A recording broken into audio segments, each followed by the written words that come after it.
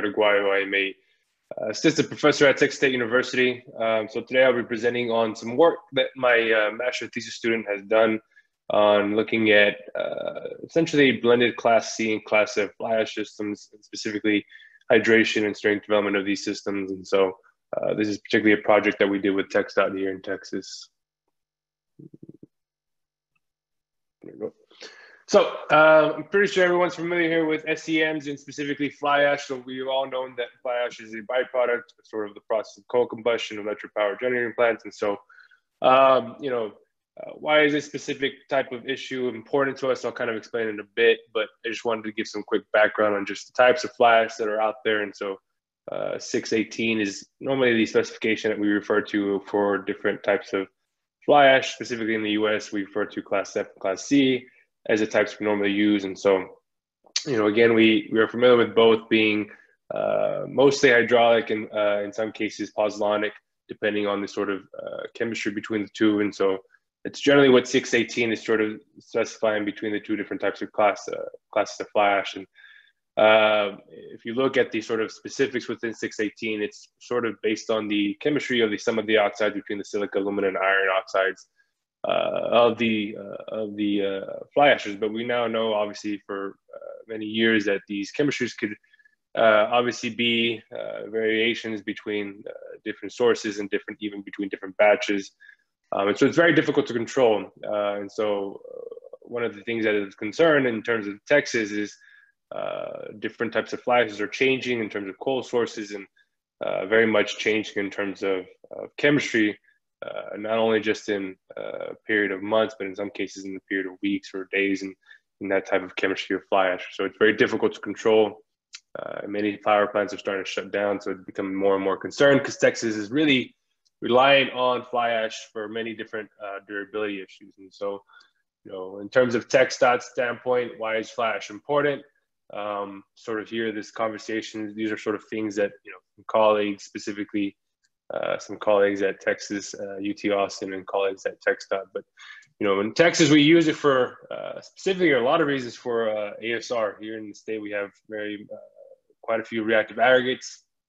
And so the concern for either depleting fly ash supply or variations in the chemistry to be able to combat this is very important.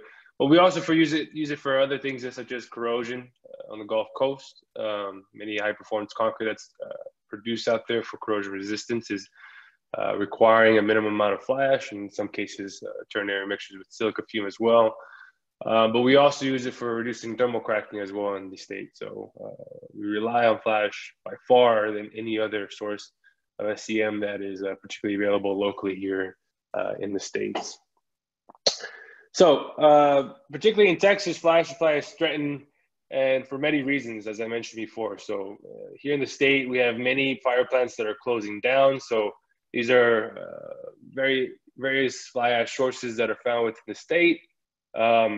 This map is actually likely outdated at this point. So over the last, as little as the last 2 or 3 years, some of these fly ash has actually closed down completely. And so many of these are not even available at this point.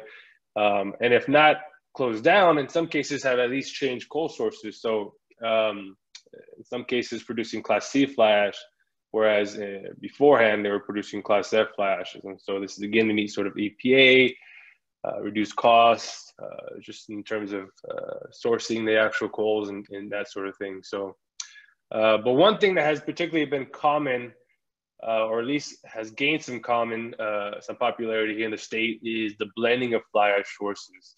And so that is particularly what this study is looking at specifically, is the blending of fly ash sources, whether it be blending sort of bituminous with lignite type coal, or the blending of even F ashes with C ashes to produce a specific type of 618 type fly ash. Again, if you remember, 618 is primarily based on sort of the chemistry of the system. And so when we can blend these in some sort of fashion, whether we blend them, intergrind them, or in some cases produce even grade them to a particular particle size to at least meet the specification. The issue is we don't quite fully understand whether or not they may perform similar to what we consider maybe Class F or a Class C as we have historically seen. So as particularly TxDOT's sort of concern with these types of issues that are being done around the state is a blending of fly ash, whether coal sources or specifically the actual fly ash. And so what most people are doing as far as blending of fly ash is blending what they consider sort of an off-spec fly ash with an on-spec fly ash, and then trying to still meet the 618 specification in order to be used in concrete. So it's a sort of interesting event. So again, in terms of the problem statement, in particular that we're concerned with, specifically this project originated with really focusing on ASR as the concern. ASR is probably the most studied sort of durability concern here in the state. And we primarily use fly ash in many cases. And in fact, TxDOT requires usually the minimum of 20% Class F fly ash, unless you can meet sort of alkali minimum requirements based on cement content of the mixture design. 20% fly ash Class F is usually required, and we don't have many Class F sources left here in the state. And so when thinking about how fly ash is produced, very little is actually paid attention in terms of the rank of the coal burnt. Electric power generating plants are in the business of making electricity, not in making fly ash. And so there's very little concern in terms of what they're trying to gain in terms of producing a certain type of fly ash. And then obviously there's issues with increasing regulations, but this has been known for many, many years as far as using different sources of coal, reducing mining, and also just in terms of reducing burning of coal in general across the country. And so this is also obviously having an impact as far as the fly ash that's produced. And so there's a lot of variations in the property of fly ash. And so, TxDOT specifically was looking at us to do some durability testing, specifically looking at corrosion and ASR. We did also obviously do some mechanical property testing, which is what this projection will focus on. But other universities, UT specifically, was looking at methods of ways of identifying and quickly doing test method or developing test methods to identify whether a fly ash or not would have similar or worse performance based on these sort of methods of producing fly ash, whether blending blends of coal or blends of fly ash. And so that was particularly their sort of part of the study in this case. So in this particular project, we, again, this is one of my bachelor's thesis students. So this is a lot of the work that was done was from him, and these slides were developed from him. And I'd hoped he would present on this. He was the one more knowledgeable than I am about much of the stuff. So bear with me as we go through these next couple of slides. But the objective was really to evaluate the performance of these systems, of different variations of Class C and Class F, specifically with blended with OPC, but also looking at sort of what we consider as ternary systems, where we blend C and F in the lab and then identify the improvements of, or the sort of variations in terms of mechanical property strength, both compressive, tensile, and elastic modules. And so we really wanted to evaluate these as a binary system, typically as a percent replacement OPC, as a single fly ash system, meaning we're replacing Class C or Class F alone. But we're also replacing, in some cases, as a ternary system where we use both AC and F to see the impacts of those on mechanical strength development. And then when we get to the materials that we focus on, there's specifically one type of fly ash that particularly used a blended, not a blended of ash, but actually a blend of coal to produce a specific type of fly ash as well. So I'll get into that here in a bit. And so in addition to just mechanical strength, we also looked at looking at hydration and looking at calorimetry data as well to see sort of if we could characterize these sort of material combinations in hydration strength development from using calorimetry data. So again, the idea here is to generate data that would at least guide us in terms of determining whether or not these systems would have some or achieve some certain design and mechanical and durability properties. Obviously, we're trying to, on a sustainability standpoint, is reduce the cost of concrete by doing replacements of cement. But the overarching end goal is really to just increase durability of these systems and be able to use these sort of non-traditional fly ashes in jobs, specifically for textile. And obviously, reduce CO2 emissions is obviously another particular goal of continuing to use these fly ashes in concrete mixtures. So, as far as materials and methods, we use a type 1 Portland cement for our study. This is particularly a type 1 that is local to the area here in Central Texas, with the alkali content about 0.078, which is fairly high for the area. We had 7 fly ashes that we referred to and used as a part of this study. We had 2 F ashes, as you see there, F1 and F2, or sorry, 3 F ashes, F1, F2, F3, and then 4 Class C ashes. And so there's C1, C3, C2, C3, C4. So as I mentioned before, we had a particularly interesting type of fly ash that was a part of the study. And this is the one that we relied on the most in terms of doing additional testing on, or more testing in comparisons to the others, which was F2. This was a particular fly ash that was produced from 80% PRB, or Powder River Basin coal, and 20% lignite. So this is dominantly a Class C fly ash by coal, but in terms of chemistry in these particular fly ashes, it is classified as a Class F based on the 618 limits. And so if you look at the table below, you can see sort of the variations in chemistry. The specific one that I like to refer to the most is usually the calcium oxide analysis. And so you see here between the different 7 fly ashes, there's variations quite a bit in terms of the calcium oxide content.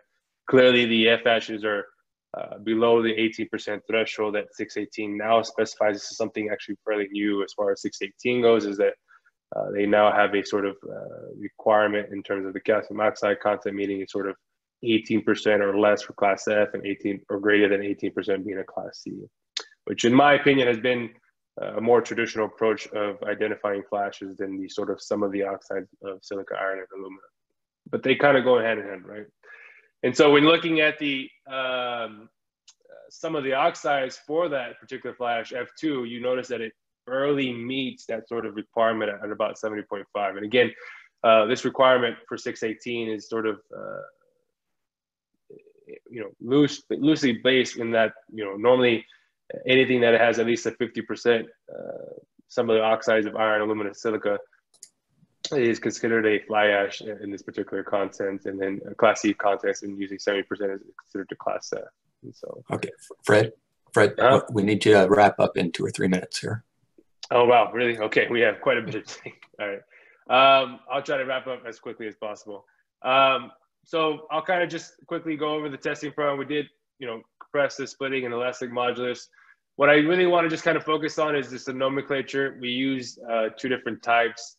A nomenclature you can see here. If you look at, we have a cement type, and then we have fly ash type in the center, C being the Class C, and the dosage type. And as far as the ternary blends, what I really want to focus on is that we had, again, remember, 2 different types of ashes, F and a C, and where we blended it as a total replacement of 30%. So in either a 20-10, 15-15, or 10-20 sort of replacement. My student likes to show how many mixes he did in the study, so I won't go into that. So because of the timing constraints, I'm just going to focus on mechanical strengths data. I'm going to kind of skip over the hydration development stuff.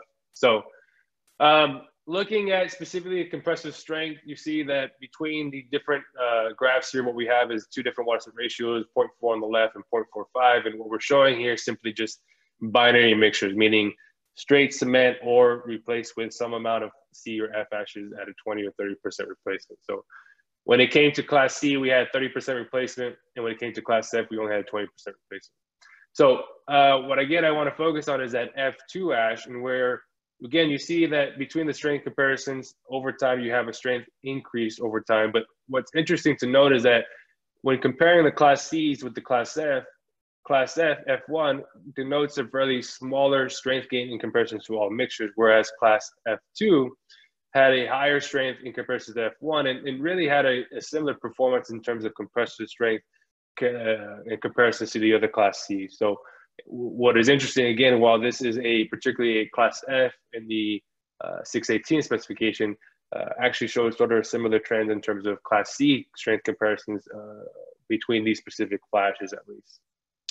When looking at compressor strength in ternary blends, what you see on the left is, again, 0.4, on the right 0.45. But what you're looking at, again, is the blended system. So what we blended with specifically is class C2 fly ash with F1 and F2 class F fly ashes. And these are, again, at 2010, 1515, and then 1020 replacement. And so what's interesting to note between the F1 and F2, again, the F1 is sort of behaving as we expect with lower compressive strengths early on, and generally having lower compressive strengths in comparison to the Class C, even at 91 days.